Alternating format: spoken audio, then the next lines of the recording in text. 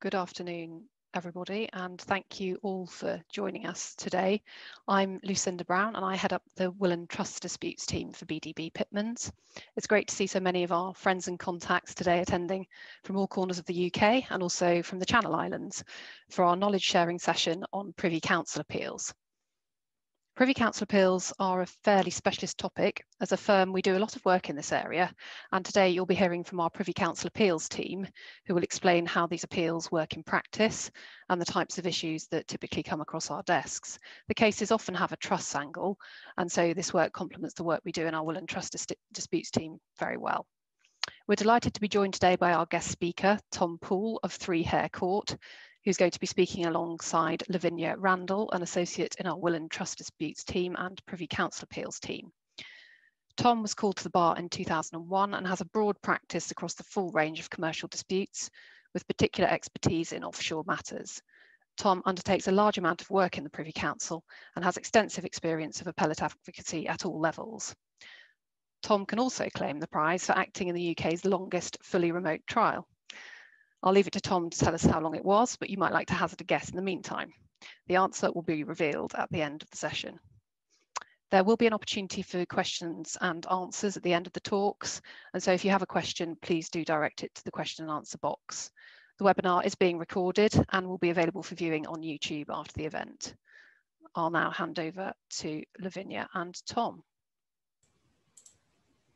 Thank you, Lucy. We'll be speaking this afternoon about the Privy Council, or to give it its full name, the Judicial Committee of the Privy Council.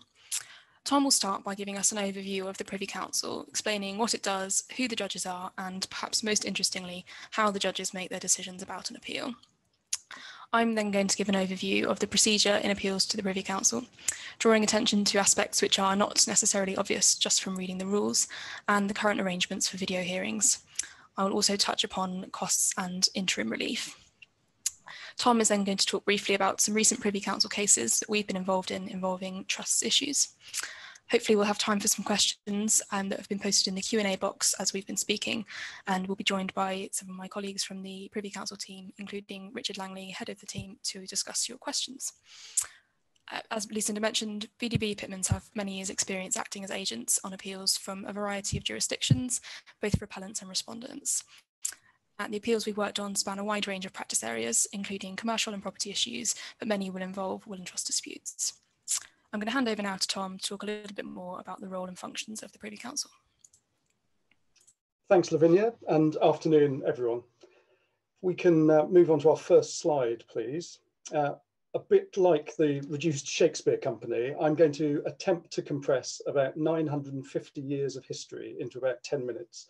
And also, as Lavinia said, try to do my best to explain what the Judicial Committee of the Privy Council does, who the judges are, and how the judges make their decisions.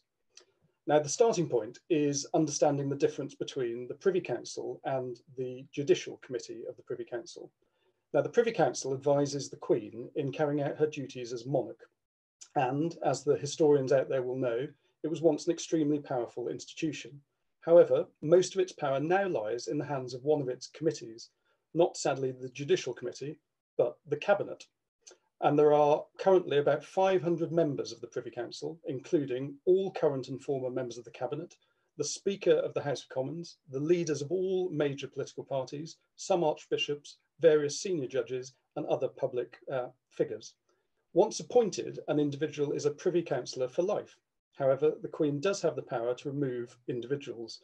And notoriously, the last person to be removed was Elliot Morley in 2011, who was expelled from the Privy Council following a conviction on charges of false accounting in connection with the MP's expenses scandal.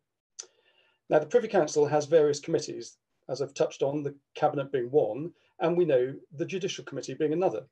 Now, the origins of the Judicial Committee date back to the court of the Norman kings, which used to meet in private, hence the description privy.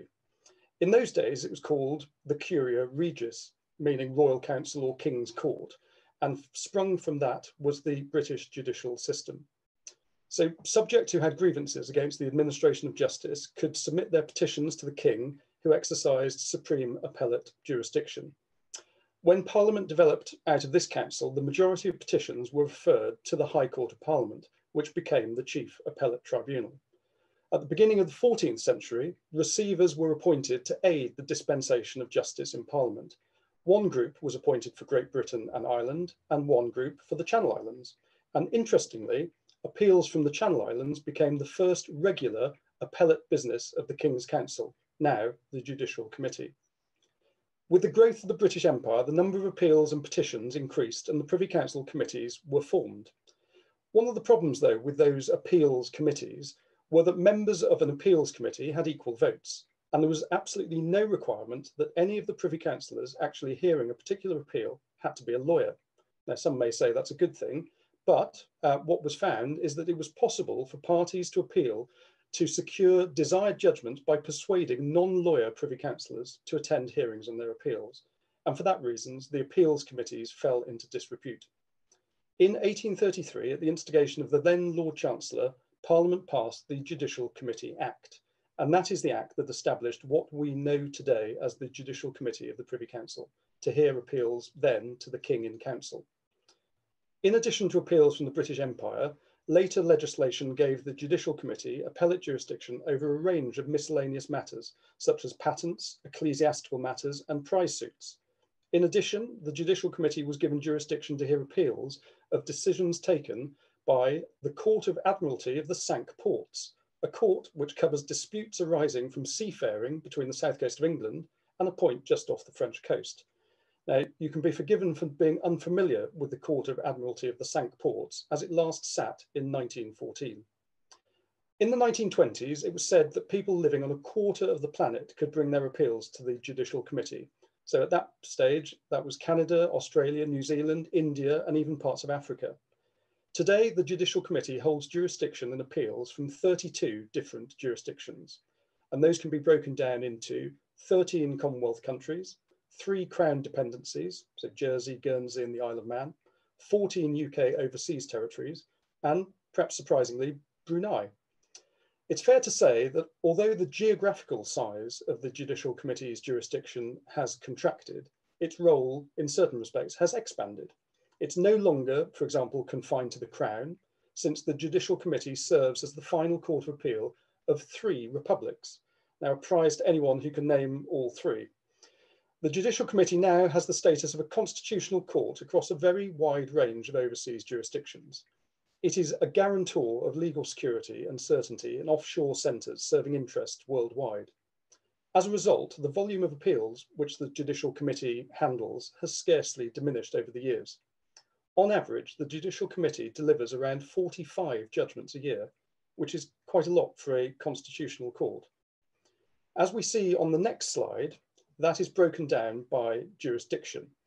In no particular order, Trinidad and Tobago, the Bahamas, Jamaica, and Mauritius send the largest number of appeals to the Judicial Committee.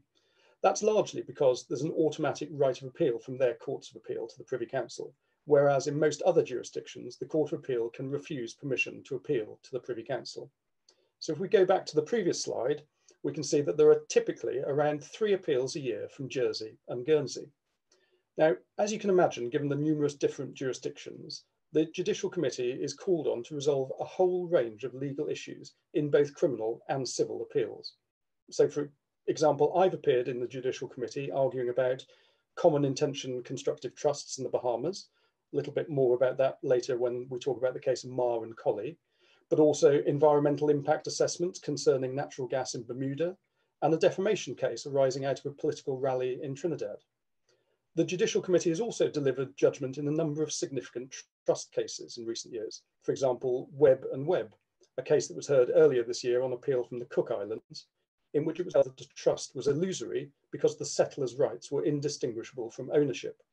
You've also had numerous appeals from Guernsey in relation to the Chenges trusts, and as I said, Marr and Colley. Now, I want to say something about the composition of panels and boards. Generally, 3 members of the Judicial Committee sit as a panel to consider applications for permission to appeal. For Judicial Committee hearings, it's usual for 5 members to sit as a board. But for matters of particular legal, public, or constitutional importance, a panel of 7 or even 9 members may sit.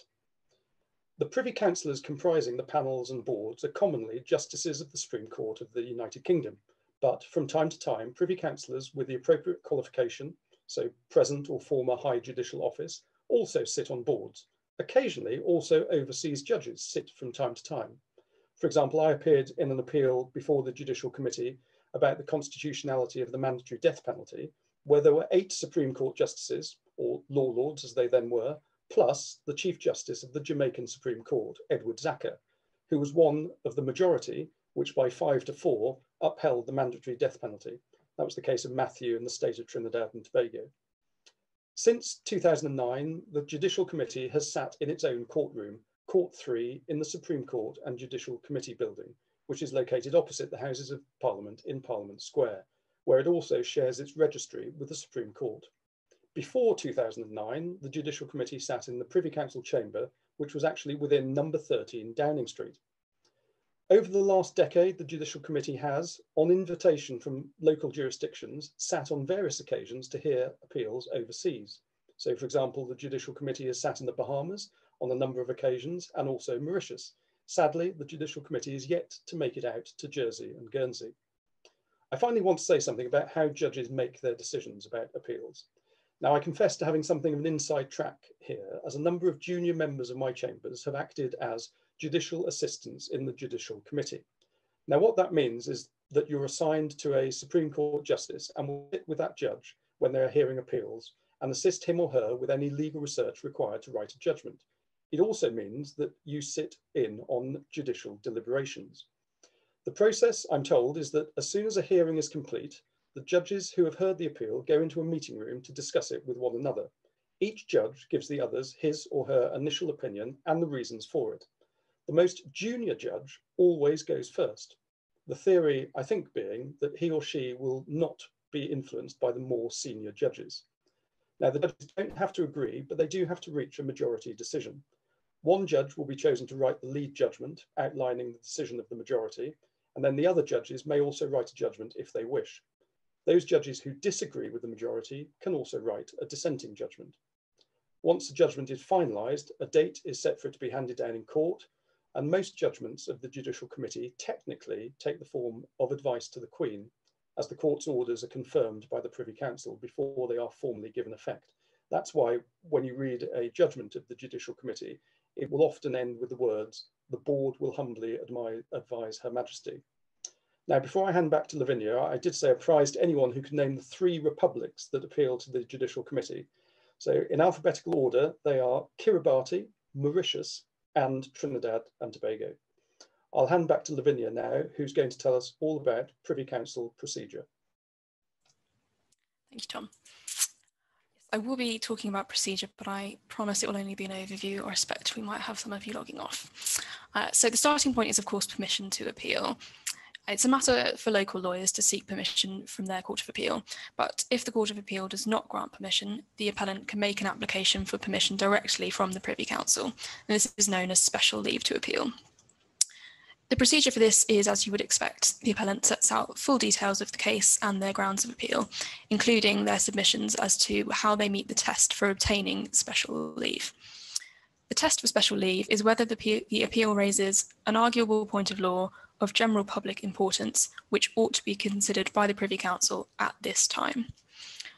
All 3 limbs of the test must be passed, and obviously the 3rd limb gives the board a huge discretion to pick and choose which cases they want to hear.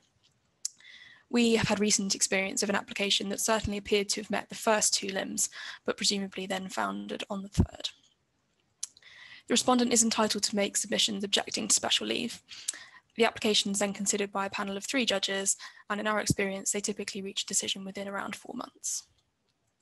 If special leave is granted, the appellant refiles their notice of appeal and states their intention to proceed. The appellant's notice for a Privy Council appeal might be quite different to an appeal notice in the courts below. In addition to the grounds of appeal, the appeal notice is expected to contain a fairly full narrative history of the dispute and the proceedings in the court below, including an analysis of the issues and the way in which those courts dealt with those issues. The respondents then file a respondent's notice if they wish to participate in the appeal. However, it doesn't contain any substantive content. It's essentially just an acknowledgement of service. There's no obligation on them to spell out the grounds on which they resist the appeal until they file their written case, which comes much later. And that's even the case if the respondent intends to ask the board to uphold the Court of Appeal's decision on different grounds to those relied on by the Court of Appeal. From this point on, the procedure is quite distinctive to the Privy Council. The first step is for the parties to agree the contents of a bundle known as the reproduced record, which is not to be confused with the certified record, which is a bundle of documents that were before the Court of Appeal, and the registrar of the Court of Appeal will then transmit that to the registrar of the Privy Council. And that's often a condition that's imposed by the Court of Appeal when granting permission to appeal. It may come as a surprise to any local lawyers out there that once the certified record arrives at the Privy Council registry, it is just put on a shelf in the basement, and I'm afraid it's never looked at again. So sorry to anybody who's spent hours compiling those records and trying to persuade a very busy local registrar to certify the contents so that the appeal can proceed. The idea of the reproduced record is that the parties cooperate to reproduce from the certified record only those documents which are necessary for the appeal, and also actually you can include any other documents which weren't in the certified record. And they have to be reorganised into the structure that the board of the Privy Council is familiar with and will expect. The next stage, and another aspect in which appeals to the Privy Council will likely differ from other appellate jurisdictions, is for the parties to agree the contents of a document known as the Statement of Facts and Issues, a chronology which covers both the facts of the case and the procedural history, and a one-page précis of the case. Great care should be taken over the Statement of Facts and Issues, because this may well be the first document that members of the board read in order to get to grips with the appeal. A month before the hearing, the appellant will file their written case, which is much more than a skeleton argument and sort of somewhere between a skeleton argument and written submissions. And the respondent will file their own 2 weeks later. Until recently, all of these documents would have been filed both in hard copy and electronically, but since the pandemic, the registry has been closed and documents are currently only filed electronically. This means you have quite a substantial electronic bundle. We're working on one at the moment that's over 9,000 pages. And if that were in hard copy, that would be pretty monumental and quite cumbersome. But the electronic bundle is a single PDF. It's fully bookmarked, OCR searchable, so makes it much more manageable. And the board are pretty used to dealing with this. You'd be surprised how tech savvy some of these justices are. The rules on the bundles are very prescriptive and not the same as in other types of civil litigation in England, but we are well used to navigating them. So moving on to the main event and the next slide. The hearing will typically be before 5 justices, and the composition of the panel for each hearing is announced at the start of the court term, so you know in advance who you're going to get. As Tom mentioned, on occasion, if an appeal is considered significant because it raises important or novel points of law, the board will be expanded to 7 justices or even 9, much like the Supreme Court do for significant decisions. For example, many of you will be aware of the so-called Black Swan jurisdiction in the BVI, which was recently considered by the Eastern Caribbean Court of Appeal and has been appealed again to the Privy Council. We are instructed by one of the respondents, and the appeal has been expedited to a hearing before a board of 7 justices in February because it's considered to be a significant case.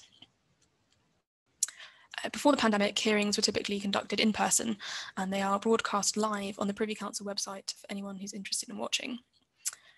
It has been possible for several years for one or both parties' counsel to appear before the board by video link, and the board will sit in the courtroom and watch them on the screen.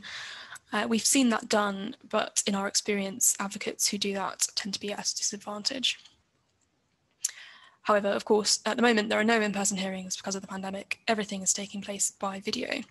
This means that you get to see the justices in their own homes, in their home offices. You might even see Lord Kitchen in his kitchen.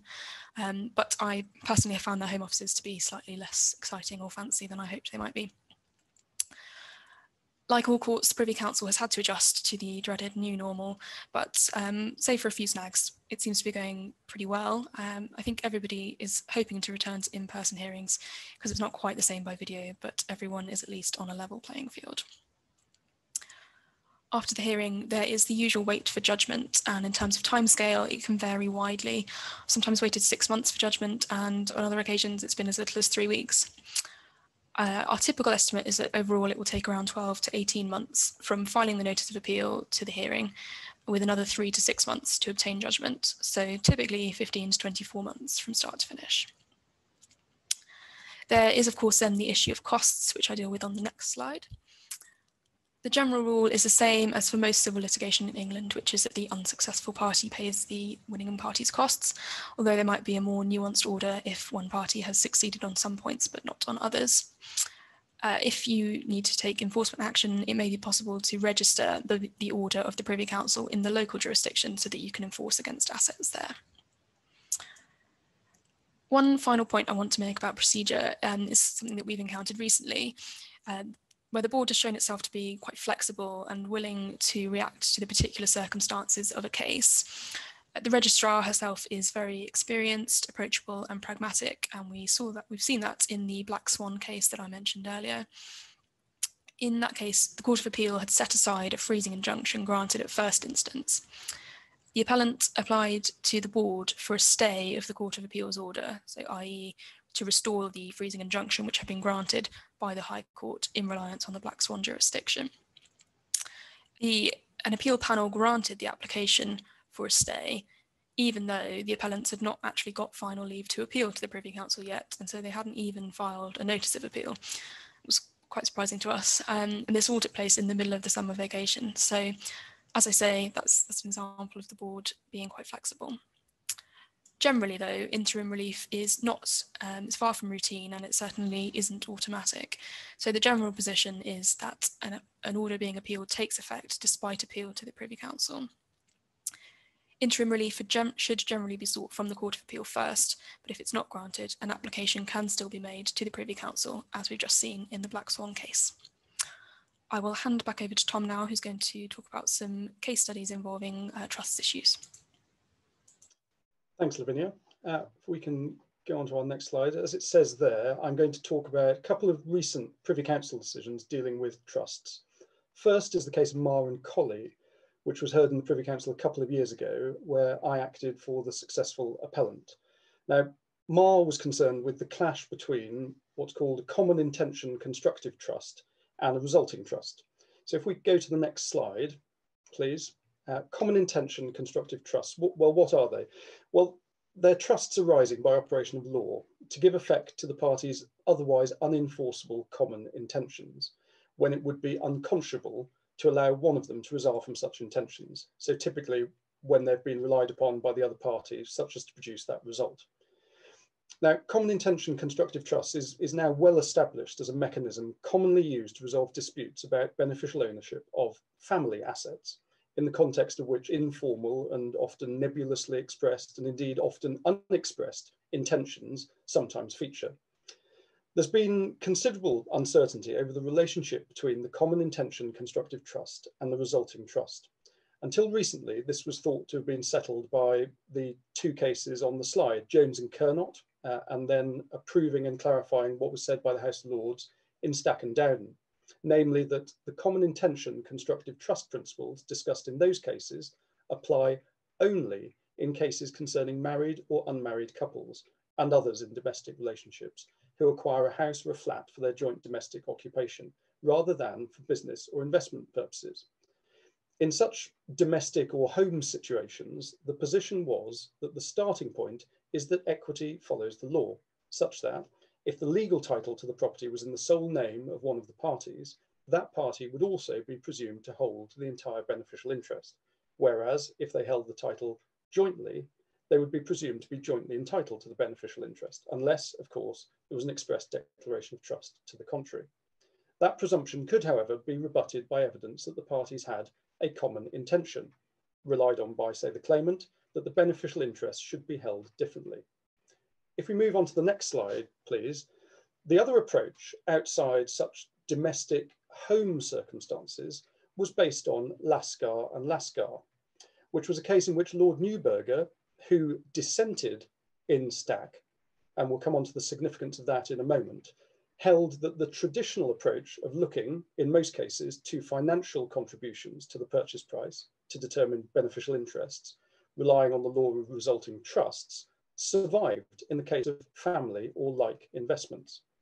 Now, Lascar and Lascar concerned a dispute as to the beneficial interest held by a mother and daughter in a former council home, where the family had previously lived for many years, and which they'd bought with a view to buy-to-let investment in their joint names, under the statutory right to buy scheme. Now, as set out on the slide, Lord Neuberger said, in this case, the primary purpose of the purchase of the property was as an investment, not as a home.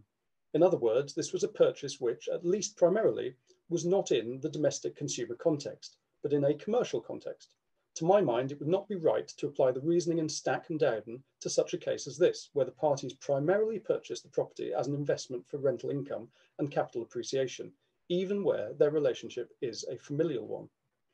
Consequently, Lord Neuberger applied a resulting trust analysis, which meant that the parties' respective shares should reflect the size of their contributions to the purchase price, and Lord Justice Reimer and Tuckey agreed, including the payment of mortgages. Then an appeal raising issues of common intention constructive trusts and resulting trusts came to the Privy Council from the Bahamas. And lo and behold, who should be on the board to hear the appeal?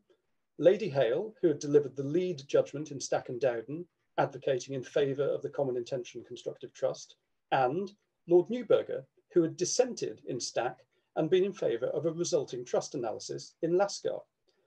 Just to add to the judicial tension, Lord Neuberger had delivered a lecture in June 2017, after he became President of the Supreme Court, in which he said that his fellow judges in Stack had taken a wrong turn to get to the right answer, and that their rejection of the resulting trust doctrine seemed to him heretical. He also noted that one tends to feel particularly strongly about a case in which one dissents, and he quoted Lord Ackner, a former law lord, who reflected that proposition when he said that one only dissents where one's sense of outrage at the majority decision outweighs one's natural indolence. But as we see on the next slide, the case that brought this all to a head was Marr and Colley. Now, the facts can be shortly summarised. In the course of an intimate and long-term personal relationship, Mr. Marr, a banker, and Mr. Colley, a building contractor, purchased a number of properties conveyed into their joint names. There was no express declarations of trust. All the properties, except for the couple's family home, were purchased for the purpose of investment. And this was a key issue in the case, because on it turned the question of whether, in relation to those investment properties, a presumption of resulting trust should apply, or whether the case should be treated as falling within the domestic consumer context, so that the presumption of resulting trust was inappropriate, or at any rate, might be trumped by other considerations. In each case, the cash element of the purchase price relating to the investment properties was found to have been paid by Mr. Marr, along with most, if not all, of the mortgage payments. Mr. Colley claimed that it was intended that he would renovate the properties or that he would build on the plots of land acquired. And so on that footing, or in any case, all of the properties were intended to be beneficially equally owned from the outset. Now, at first instance, the judge adopted the approach thought to have been confirmed by Jones and Kernot and Lascar. He dealt with the family home under Stack and Dowden, and as to the investment properties, he found that since all the properties had been brought for non-domestic purposes, resulting trust principles applied, and Mr. Marr was entitled to the entire beneficial interest in each. The trial judge's decision was reversed in relation to those properties by the Bahamas Court of Appeal, which also applied Lascar, but found that the presumption of resulting trust was actually rebutted by some evidence of an email between Mr. Marr and his solicitor, indicating that he intended Mr. Colley to hold beneficially 50% of the investment properties. Mr. Marr appealed. In the Privy Council, Lord Kerr, delivering the opinion of the board, conducted a thorough review of the authorities and concluded that there should be no difference in the correct approach in domestic and non-domestic cases, save perhaps where there is no evidence from which the parties' intentions can be identified.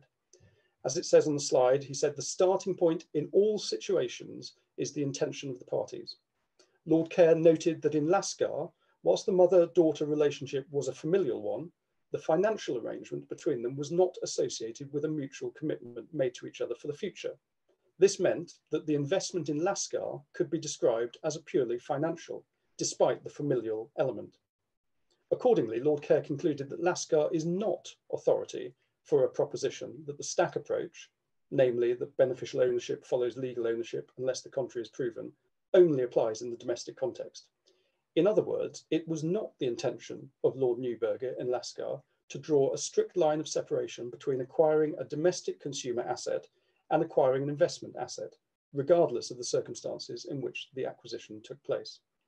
Lord Kerr concluded that context in this area of law is everything, and that generally the answer is not to be found by one presumption triumphing over another. This was a unanimous decision with which one assumes both Lady Hale and Lord Newburgh agreed.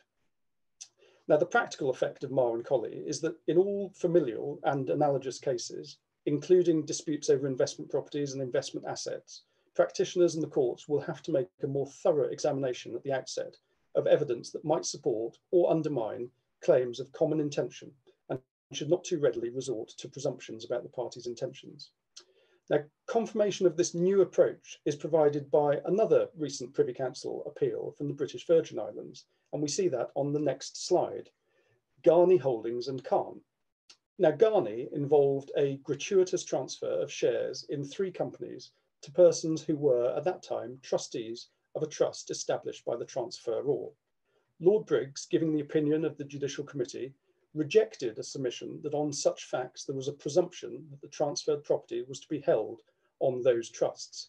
And Lord Briggs explained that insofar as the intentions of the parties were clear, these obviated the need to have recourse to presumptions. So what's the practice point to take away from the 2 recent Privy Council decisions? Well, I think it's this. Clear evidence of intention is rare. Many relevant factors need to consider whether intention changed at some point after acquisition makes it extremely difficult to predict the outcome of any particular dispute about beneficial ownership of family assets. Marr and Garney emphasise the wisdom for those in personal relationships who invest in any asset, whether concerned for their own individual rather than mutual benefit, to seek independent legal advice and to make their intentions clear prior to making the investment. Marr is also a very good example of judicial differences of opinion being aired in the Supreme Court and then later being resolved by the same judges sitting in the Judicial Committee of the Privy Council. I'm now going to hand over to Lucinda, who's going to oversee the question and answer session.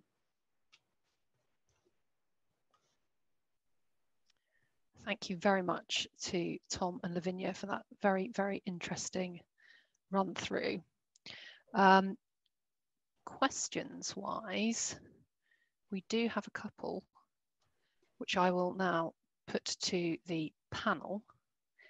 We will put on display our learned Privy Council's team in their entirety. And the first question I have is the Privy Council often called on to settle jurisdictional disputes?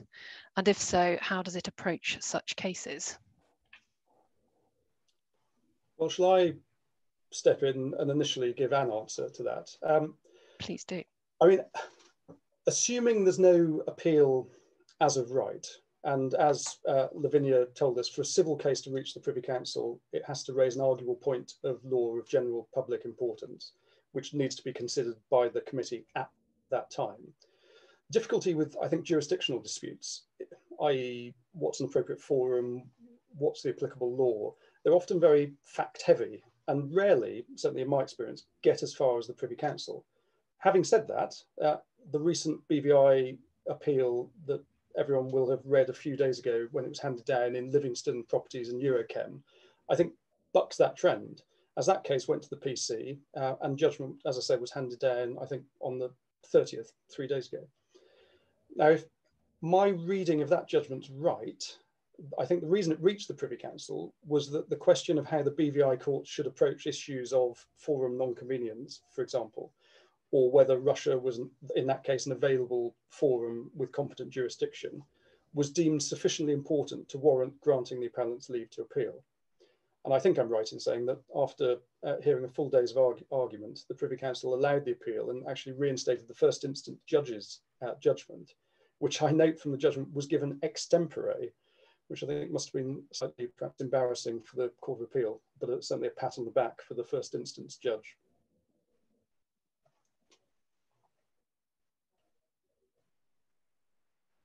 Thank you, Tom. That's fantastic. Does anyone else have a comment to add, or shall I move on to the next question? Our next question is, what do you think is the future for the Privy Council?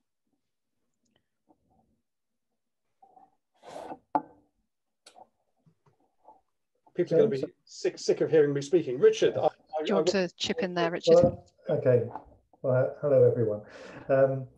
The thing that strikes me about the cases I've done in the Privy Council is how much the justices enjoy them.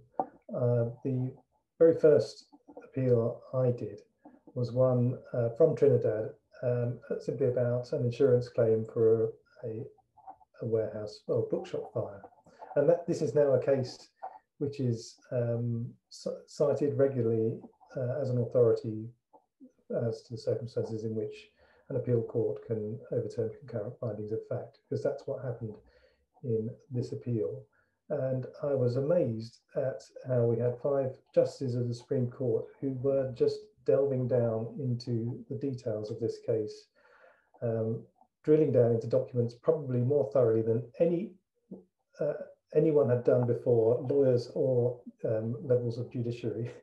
And the fact that they were, justices sitting in the highest court in the UK and the most eminent lawyers didn't alter the fact that they loved rolling up their sleeves and getting to grips with the facts of a particular case, which wasn't a particularly high value case. So I think that the reason I'm saying that is because I know that the justices really value the work that they do and want to encourage that. I think they, not just for their personal enjoyment, but I think they think that they can do some good in bringing consistency to the law in all the jurisdictions for which they are the final court of appeal. And so there's certainly no mood whatsoever to to discourage that ongoing facility that is provided in London, and so they will take practical steps to facilitate that. They've long encouraged parties to make use of the video facilities so that they don't need to incur the expense of coming to London. Our own experience and our advice is that if one of the advocates is appearing by video and the other is there in person, the video advocate is at a disadvantage, but it's there as an option for appellants and respondents if they want to participate but don't want the expense. And so there are various ways in which the board go out of their way to try and accommodate the needs of the jurisdictions from which appeals flow. And obviously, as agents, we're delighted. Long may that continue. And hopefully, there's no sign that the use of the Privy Council as the final court of appeal for a number of jurisdictions, there's no sign that that's going to dry up. There's no kind of trend of occasionally some countries just make the decision that it's inconsistent with their independence to have decisions made in London, but we also have jurisdictions that join in, and Brunei is one of those examples where no historic connection, but a choice has been made to utilise the board as a final court of appeal.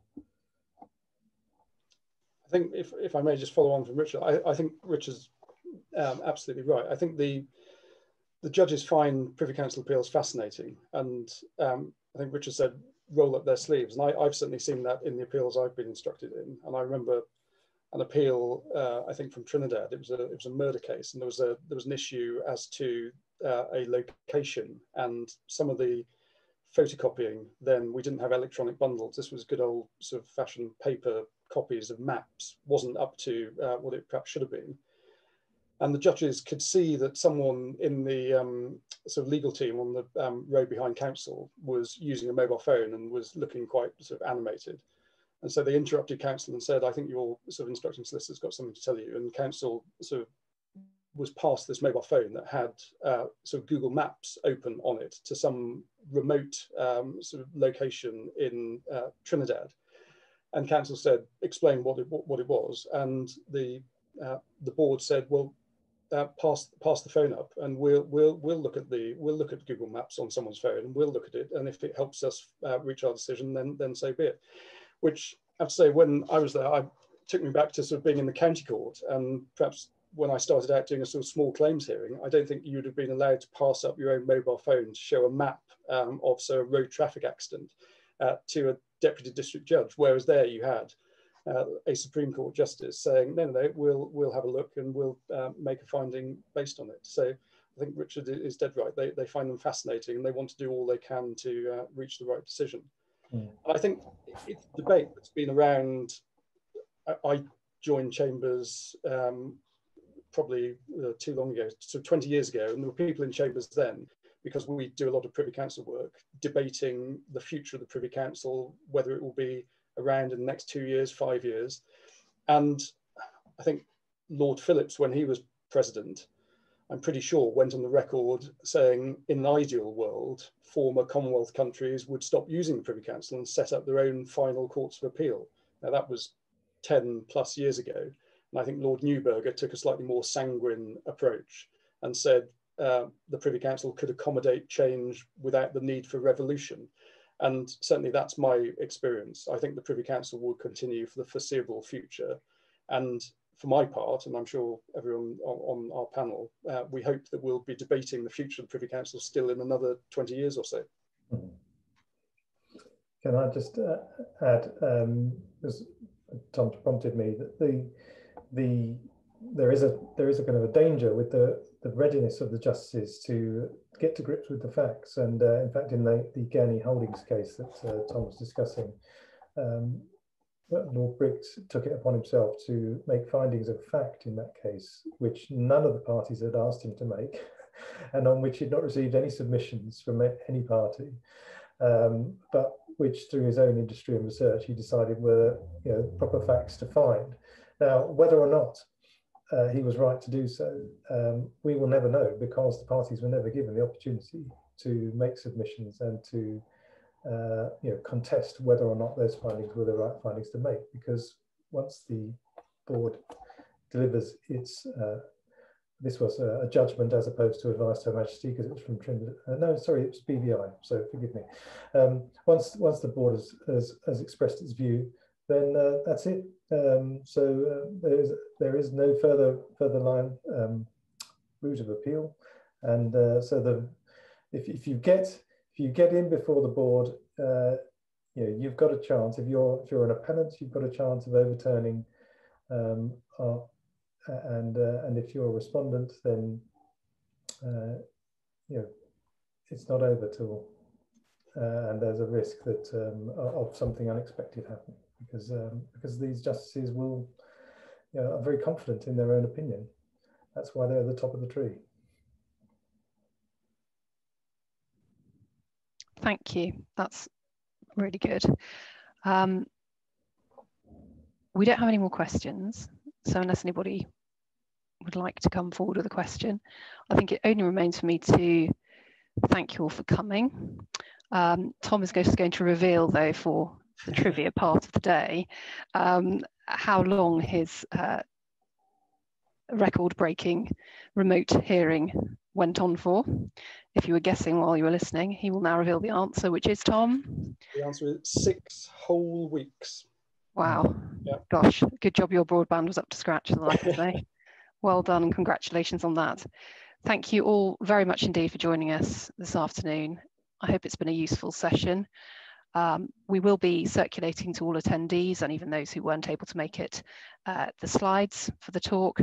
And as I say, the recording will be available on YouTube. But thank you very much. Great to see you all, and goodbye.